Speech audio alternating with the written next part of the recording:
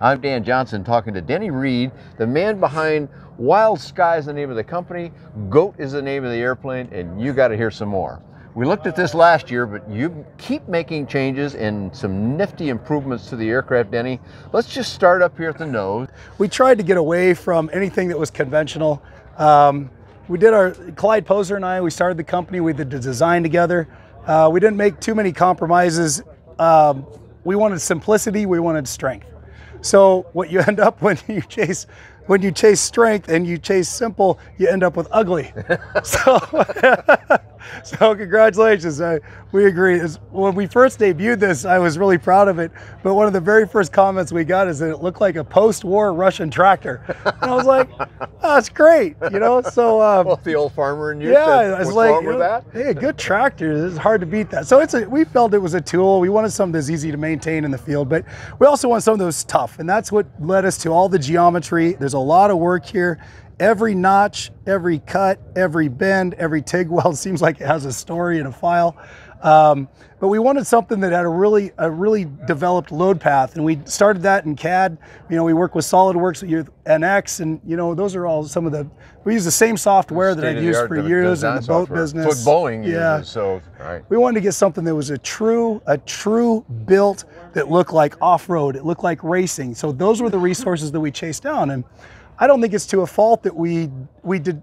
It's not like we avoided information and guide from the aviation industry, but we wanted to build something that was more like off-road, crawler, racing, and nobody said aluminum, even though we considered it, because it's strong, it's light, it's predictable. You're going with 4130 chromoly, you're gonna weld it together, you're gonna notch and cope, and you better tool up for it. I mean, we got close to $100,000 just in jigs to weld this up, and right?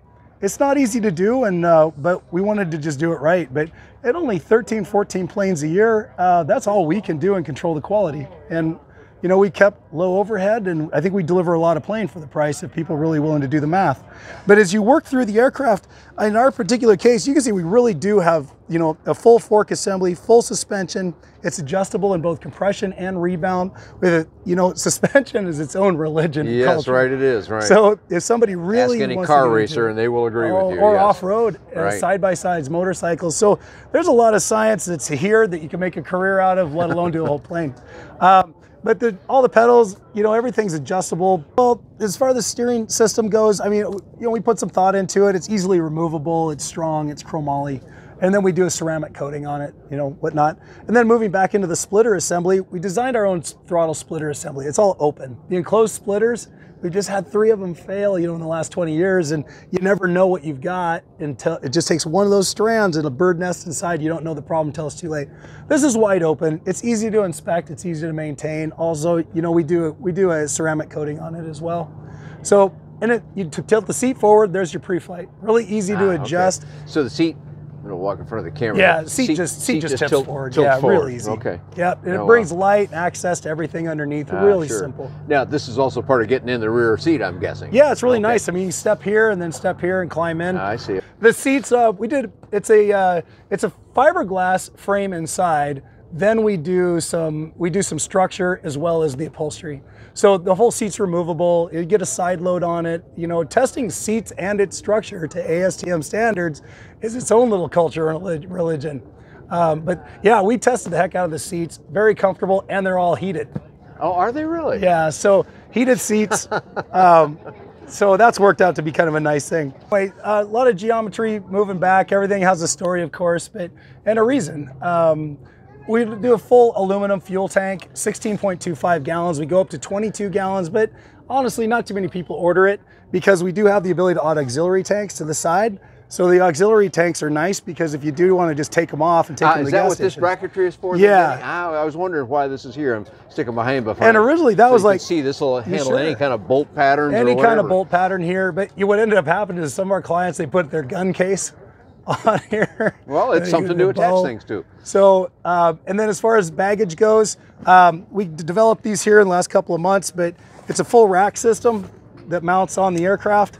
It stays here. We've tested it. You know, trikes are a study in drag. I don't feel like too much of the airflow is clean, you know, but I don't feel like there's a performance deficiency. We just don't travel at speeds high enough to really work it into the equation. Right. This is not about cruising 100 miles an hour. I like the practicality. I like that it's durable. This plate goes inside. These are 511 tactical range bags, which a lot of our clients, are gun people, and it's not always about the plane, it's about what you do with it, right? Yeah, well, sure. So we got a high demand for people that said, hey, I want storage, I want baggage. So we put these on, and then this plate actually goes inside the bag, and then it bolts directly into the rack. These holes here are used to bolt it to that. It goes down inside, and then it bolts right there, so you don't have to strap the bag down. It's just going to stay there because it's bolted. And then if you have ammo cans, if you have gear, camera gear, fishing gear, whatever it is, it just goes inside the bag. I've seen some of our guys are putting large Moscow and adventure motorcycling bags on here. So what we originally designed it for extra fuel, most people are using for extra gear, depending on what they do with the machine. So as far as A-arms are concerned, there's reasons that we put the radiuses in it. There's reasons that we moved the center of the axle line behind the airframes. When we first started, we did exactly conventional. We saw what other manufacturers were doing. That was common. We're like, when I come in and I land, I'm able to float that front wheel out. You can float it out there for 300-400 yards if you want to. Which most pilots think is a good thing. They think that's a great thing. Yeah, keep the stress off the nose wheel. What we discovered is we did a lot of test flying, close to 400 hours landing off field, the Hassayampa riverbed and rocks and large rocks, baby head sized rocks and sand. We noticed that when you come in and land, we might want to come in with a lot of airspeed and control, but we want to bleed that off quickly. And as soon as I touch down, I want that front wheel on the ground. So that you have steering. Directional stability, for sure. And in your case, you can do braking and other things up there too. Well, right? We started out with brakes on the front, and when that front wheel comes down, if you're on loose sand or on the beach, it just skids. Just even if we ran 2 separate master cylinders with maybe 20% of the braking power to the front, it doesn't take much pressure on that brake to lock up that front end and lose that directional stability. So we actually end up just going away from it and going to a larger brake system in the back, because going to a 29-inch bush wheel means a lot of changes in not only just the tire size. You can't just take a trike, put big tires on it, and call it a Tundra or off-field machine. It doesn't work like that. So in racing off-road, side-by-sides, there's other parts, braking, suspension, things have to be adjustable. Again, suspension is a culture and religion of its own. So some people are doing different valving, but we have our own theories on that and our own practice. But what we did is we moved the axle distance behind the airframe so it would force that front end down quickly. And we'll put some videos out there. We're working on some more weight on it. Get the weight on it, get the stability, because you want that directional stability, because you don't always land in a straight line. And if you're going to land on a dog leg, and if it's off to one side, if you're off camber, yeah, a tricycle is always going to want to go downhill. So we definitely wanted that control right quickly. As soon as you touch down, no flair about it, nothing fancy. Let's get down and dirty, land back country. So that's why we did it. It works really good where we've got it. We also have adjustable alignment. Some of the trikes that I've flown that are especially the high-speed trikes, when you come in and land, you take off, you start to feel like you're on top of, balancing on a basketball before takeoff. And no, we don't want any of that. This thing is on rails. During takeoff, during landing, is very positive. And that's something we wanted. So between the structure, the suspension, the ability to set up your alignment, it just tracks really nice. Even if I didn't design it, even if I didn't build it, this is the plane I've dreamt of my whole life.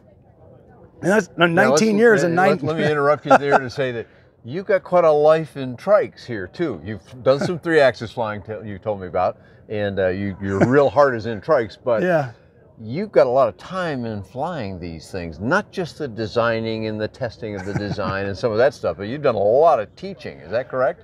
I enjoy teaching. It's not for everybody. I kind of grew up in the Cascades and doing a lot of climbing, and it was funny because when you work with different people, nobody guarantees you the summit. They guarantee the shot.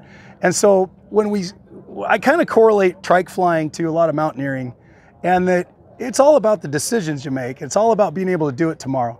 But from a flying standpoint, we've got almost 300 students out there that we've done over the last 19 years. We have a formula for doing it. It's probably not for everybody, but I'm not easy on people, but at the same time, I like those relationships to last years and years. And it's funny, I get phone calls back, people I taught to fly 15 years ago, and they say, Denny, I know why you hammered that into me. I know why you wouldn't let me go at such low hours, and now I know why. But you know, one thing I say after 9,200 hours and 300 students is we have a perfect safety record. Is that right? And knock on wood here. But, and you know, I'm very proud of that. I know that 9,200 hours of, that's flight instruction time? That's flight instruction time, not chasing coyotes. That's a serious amount of flight instruction. But so you know, you. I wanted you to bring that out because you're not just an aircraft designer, you're and a pilot of the aircraft too and all that.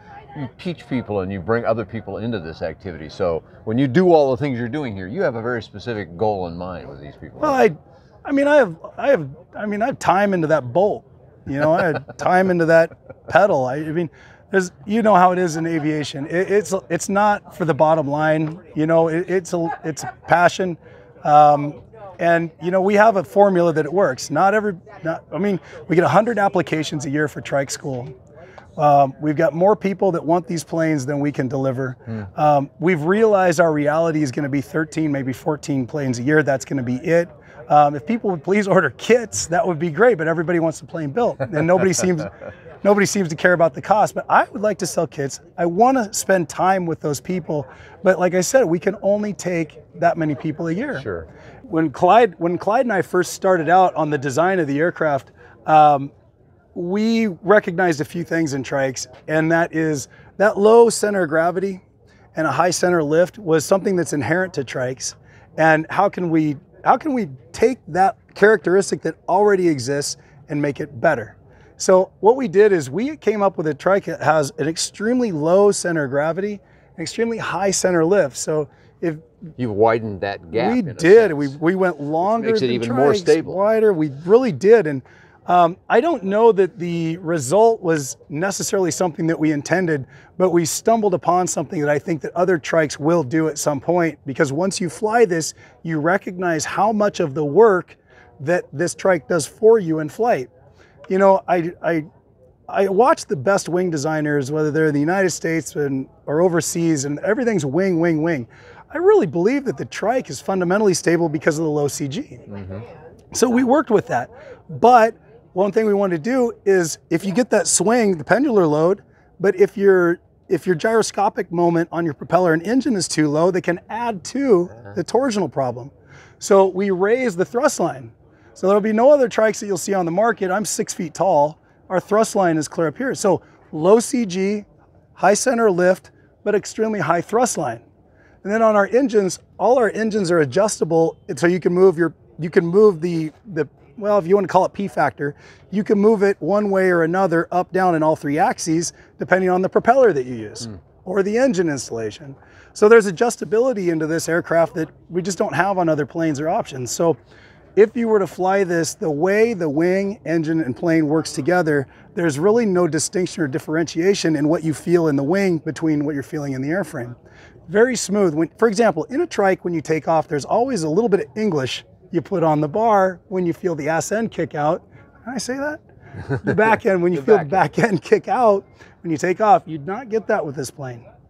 Okay, so I think that if you were to feel it, it's hard for me to even explain it, but it just feels like everything's working together. It's very much feels like it's on rails. So tell me a little bit about this now. You know, we started out using the electric fan system to cool the thermal mass, and we were using different radiators for that. But the truth is, Rotax just doesn't make a radiator for a pusher configuration that really supplies the amount of airflow we need here in the desert.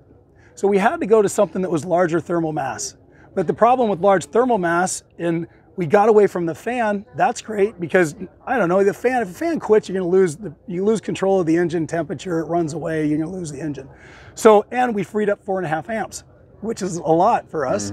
So anyway, so we can be naturally air cooled here, but the large thermal mass allows us here in Arizona at 114 degrees to idle on the taxiway for 20 minutes while we're waiting for jet wake turbulence. But if you're flying up north in Washington at 0 degrees, this can be too much thermal mass, you can run too cool. So we came up with these slats right here, And what we do is yeah, you these take grooves right here you're talking about. and you There's each one on the other side as you well. put them in and they lock in on the other side.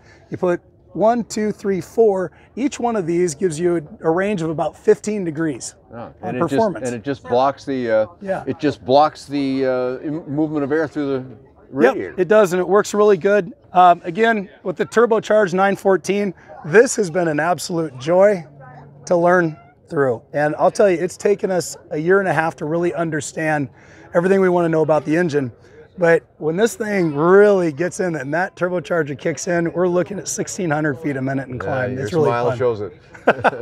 Yeah, your ankles are hard. Here's this big boy aircraft, 1,600 feet a minute. Right. And for those that know about trike wings, you can see it's a single service trike wing too. This isn't a complex, fully enclosed wing, which is good for going fast, but that's not your mission. We're not trying to go fast. And that wing will produce lighter handling loads and is and is a terrific lifting device. It is even very with a single surface. Very tunable wing. You know, we've got 17s that'll do well over 60 miles an hour. We have 17s that we can tune to fly 40. But I think that most people want simplicity. They want simple to set up, simple to take down, easy to fly, short takeoff and landing. Well, and your whole trike carriage, you were talking several times about how you can see this. You know if you've got it, it's easy to inspect. Yeah. The same is true with the wing. What we kind of learned is that we got this labor of love building this incredibly ugly airplane. We kind of like it. So it's all, we've really enjoyed it. It's open, you can see it. There's no mystery. It's easy to work on. You know, some things we wanted to make nicer, more complicated, but it just is really easy to maintain in the field. Sure, makes great sense to me, Denny. So, look, we've asked you for a lot of information and you've delivered very well on this. There's so much to see that we felt we had to spend the time on it. But, you know, people are going to be stimulated by this to ask more questions. How can we find you on the web so that they can do that or start getting in that long line of people who want to buy these things? The easiest way to find us, certainly on the web, www.wildskyAircraft.com. Okay. Or our school, which is www.trikeschool.com. Or just give me a ring, 509-990-5060. There you go. We're conservative school, conservative pilots, but like I said, we're going to be low volume. That's where we're going to stay. Cool. I think a lot of people will appreciate that. So there you go, all the contact information you need to get a hold of Denny Reed and Wild Sky and learn more about the GOAT and everything that's going on with this company. A lot there, as you can see. You can find more about trikes of all kinds, about this particular one, but all the others as well, and lots of other affordable aviation on buydanjohnson.com.